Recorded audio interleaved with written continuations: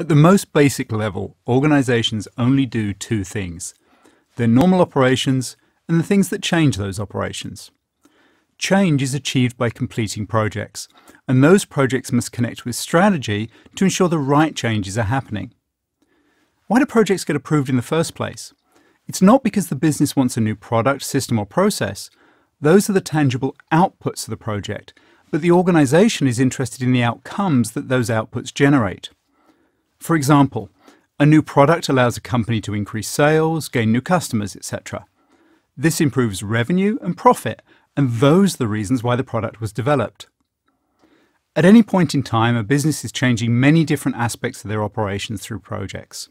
Some of these changes will be big, impacting many areas and holding the attention of leadership.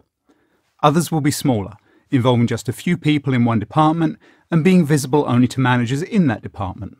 All of these are projects, but not all of them will be part of the strategic portfolio.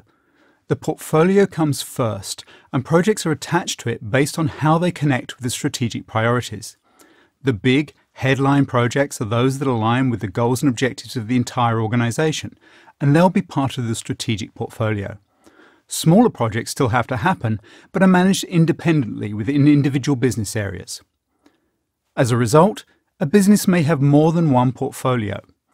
It's easy to think about the goals of a company because those are the most well known to employees, but each department in that company also has goals. There can be an IT portfolio that supports the IT goals, a marketing portfolio for marketing objectives, etc. Each department will provide support to the overall company or strategic portfolio as the top priority, and then will deliver the departmental portfolio with the resources remaining. You can see this gets complex very quickly, and that's why a dedicated portfolio management function is needed to manage portfolios, especially the top-level strategic portfolio. Effective portfolio management is the key to connecting strategy and execution, ensuring the business does the right work, in the right way, at the right time to achieve the goals it has set. To do this, the portfolio manager must be the center of all communications around the portfolio, establishing the portfolio as the connection between strategy and execution. Leaders work with portfolio management as the single point of contact for all work related to the business goals. Project managers and teams work with the portfolio management as the single source of truth on how to deliver projects that achieve those business goals.